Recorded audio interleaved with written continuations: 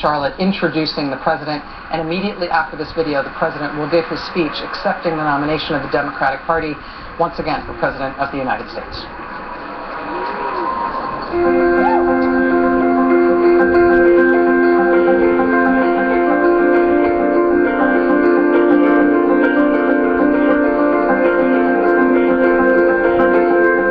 We've been through a lot together. But we've known tough times before.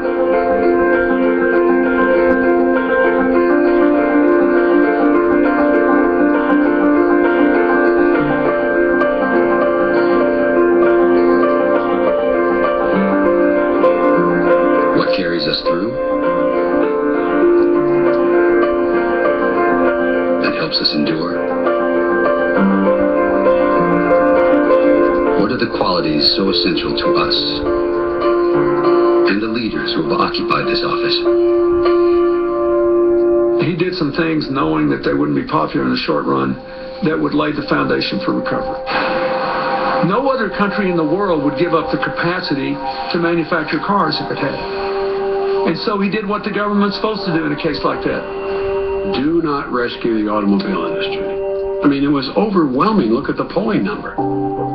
A country in the midst of a financial crisis that no one really, knew the depths of the challenges that were coming. I think he had a sense. My grandparents came out of the Depression. They knew what it was like for people not to have work. We all understand work as something more than just a paycheck. What gives you dignity? It gives you a sense of purpose. He said, you guys got to work together and come up, and everybody's got to have some skin in the game here. You got to have a give up. You got to modernize the automobile industry. Everybody said, it's never going to work. Well, guess what? 80,000 more people working in the car business than we did before the restructuring was passed. They're middle-class jobs. People can raise a family on a decent wage. We've gone from an economy that was shedding jobs to one that's consistently creating jobs at all sectors. Every night he's up until 1, 2 o'clock in the morning with his big stack of briefing books, and he reads the letters he gets from people all over America. They are, as he put it, some of the most informative pieces of material that he gets that keeps him grounded. And anyone who has kids know that the truth is, no matter what you do, your kids still think that they are the most important people in the room. So we sit around the dinner table, and he's the last person to be asked, oh yeah, how was your day, Dad? I mean, really, he's an afterthought. He never starts a conversation by saying, what's the best political decision here? What'll help us the most? Never. So he wasn't going to back out just because it got hard, just because it didn't poll well. That's just never been who he is, and it's certainly not how he will ever govern this country. When my mom got cancer, she wasn't a wealthy woman, and it pretty much drained all her resources. Watching your mother die is something that could have been prevented. That's a tough thing to deal with.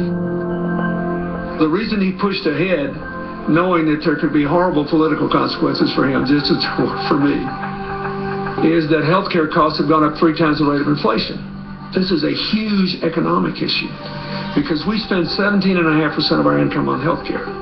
Anybody who gets medical care, hundreds of thousands of dollars. Imagine working class mom opening up that kind of bill, with somebody sending that to her with a straight face. That understanding of that kind of reality for millions of Americans drove him to make sure that this legislation got passed.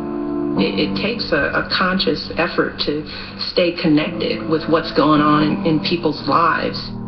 This was a matter of principle for him. He ran on it. He said he was going to do it, and he did it. You hire the president to make the calls when no one else can do it.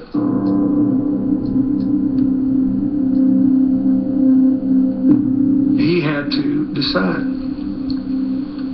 That's one thing George Bush said that was right. The president is the decider-in-chief. We were only about 50% sure that bin Laden was in that compound. But I had 100% confidence in our Navy SEALs. I sat in that room with him when we were getting feeds on what was going on at the time. He sat there resolute, concerned, just watching. Got him.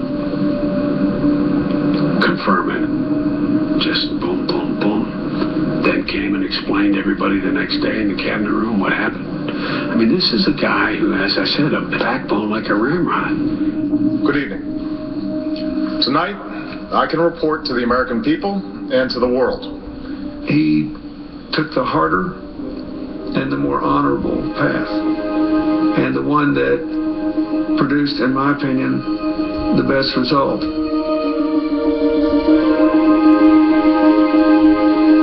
When I saw what had happened, I thought to myself, I hope that's the call I would have made. It was just the right thing to do. We have a long way to go. But with every new beginning, every homecoming, every step forward, we remember who we are.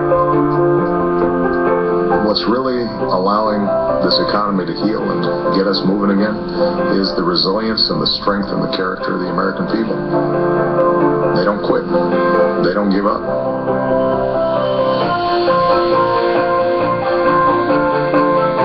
Partly because of family, partly because of a sense of community, patriotism, and pride in this country, they keep going.